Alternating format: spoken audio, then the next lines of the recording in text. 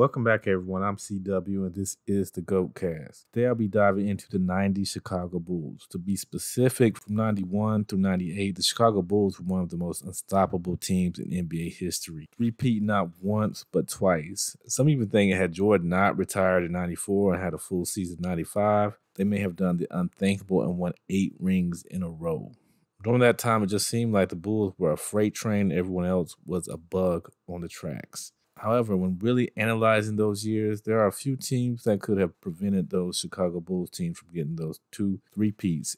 I thought I would name 2 from the Eastern Conference and 2 from the Western Conference. So let's start in the East. The first team of the one of all 4 that I believe had the best chance of stopping 3-peat spanning from the 91-93 team into the 96 through 98 team is the New York Knicks. Just looking at the names on that squad in 92, just seems that the Knicks organization and coach Pat Riley knew how to construct a rough and tough team that mirrored those Detroit Pistons of the late 80s that gave the Bulls so many problems. You had the de facto leader in Patrick Ewing with a beast of an ensemble with Xavier McDaniel, Mark Jackson, Charles Oakley, Gerald Wilkins, brother of Dominique, and also my cousin on my mom's side. Couple that with young talent like John Starks, Anthony Mason, and a rookie Greg Anthony. The Bulls roster at that time was stacked with Jordan, Pippen, B.J. Armstrong, Bill Cartwright, Horace Grant, John Paxson, Stacey King. Just looking at those names, it seemed like a pretty even matchup, except having one GOAT on the side of the Bulls, of course. Those Knicks teams, even into the second three-peat, had much of the same core, adding Tar Heel greats Hubert Davis and J.R. Reed to the fold. The only real knock to this team and reason why they never got over the Dynasty Bulls hump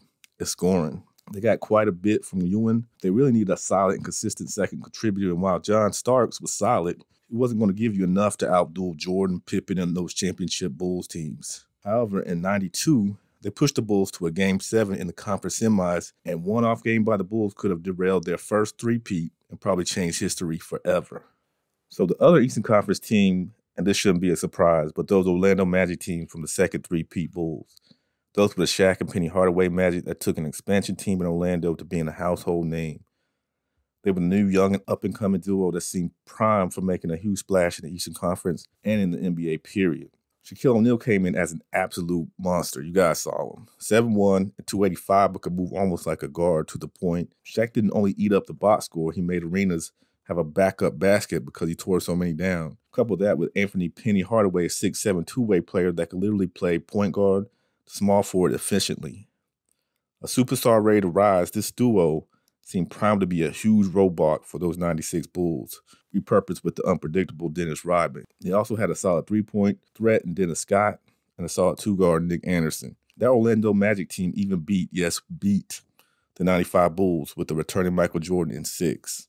Even getting to the NBA Finals that year, falling to the Houston Rockets. To me, that should have been the shot of confidence that made them the team to beat in the Eastern Conference. They had almost everything to get the job done against a very good Chicago Bulls lineup. This one having added Rodman, like I said, and having Kukoc coming off the bench. But the GOAT gonna do GOAT things, and a full season Jordan helped sweep that 96 Magic. I mean, in reality, they had a solid enough squad to have possibly overcame that Bulls team.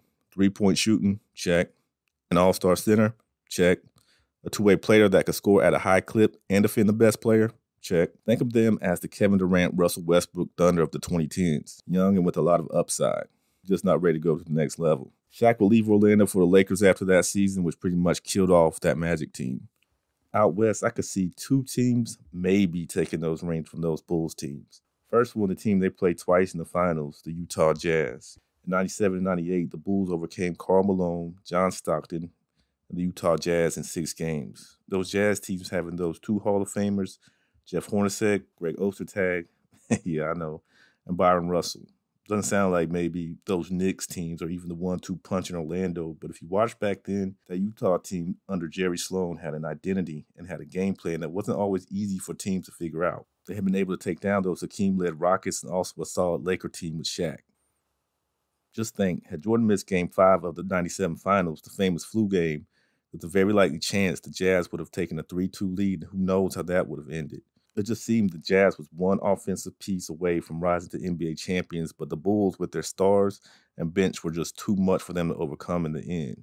However, their series did produce 3 iconic moments. First, the flu game in 97, like I said.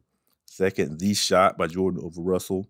I say it wasn't a push-off. And the honor of being the highest-rated NBA Finals of all time. Finally, in the Western Conference, the playoff series I believe everyone wanted to see during those days, but we just missed out on. No team benefited from Jordan retiring and not having a full season the next year more than the Houston Rockets. I believe this would have been a series. While the Bulls just had so much on their roster, the Rockets had mostly a championship caliber team ready to go. Hakeem was still Hakeem, Hall of Fame center who got it done on both sides of the court. They had quite the team with a solid Kenny Smith. Don't let the inside the NBA crew fool you.